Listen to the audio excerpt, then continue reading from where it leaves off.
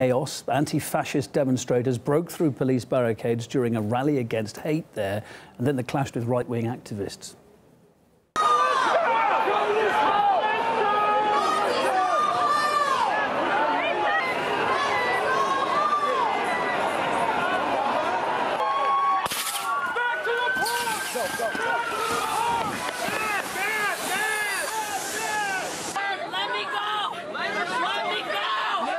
Prior to the unrest, police banned sticks, masks and any other potential weapons. However, dozens of anti-fascist protesters broke those rules, it appears. They also pepper-sprayed the leader of the Conservative group.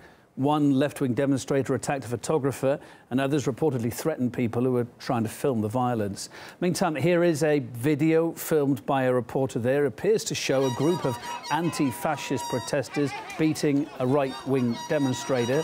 6 people were injured, 13 arrests were made. Here's Caleb Mopin with more than from Berkeley.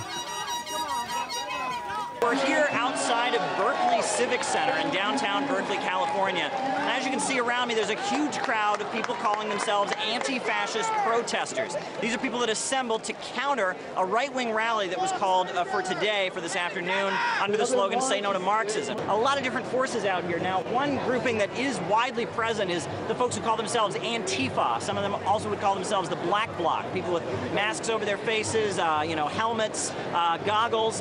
They're here for a fight almost. I mean, they give that impression. We've seen repeatedly Trump folks try to come into the crowd, begin sending out their message, making statements in support of Donald Trump. Then the crowd kind of circling up, the police moving in, and scuffles breaking out. Black lives matter! Black lives matter! Back up! Back up! Back up!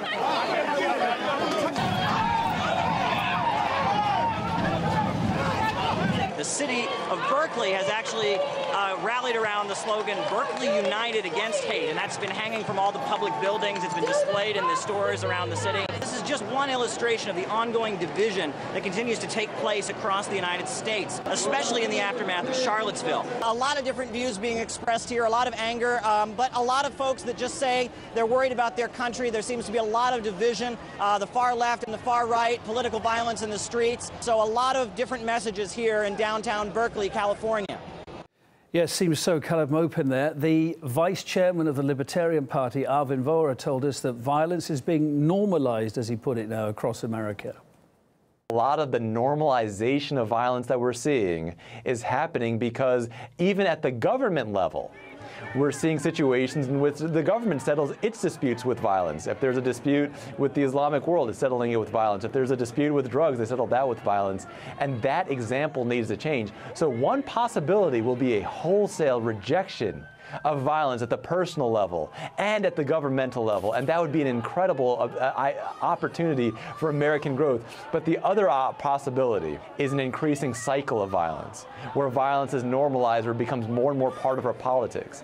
And a violent politics is a rejection of everything American stands for, is that we're able to settle our disputes without violence. It is one of the things that has set America apart since our founding. And to see that going in this direction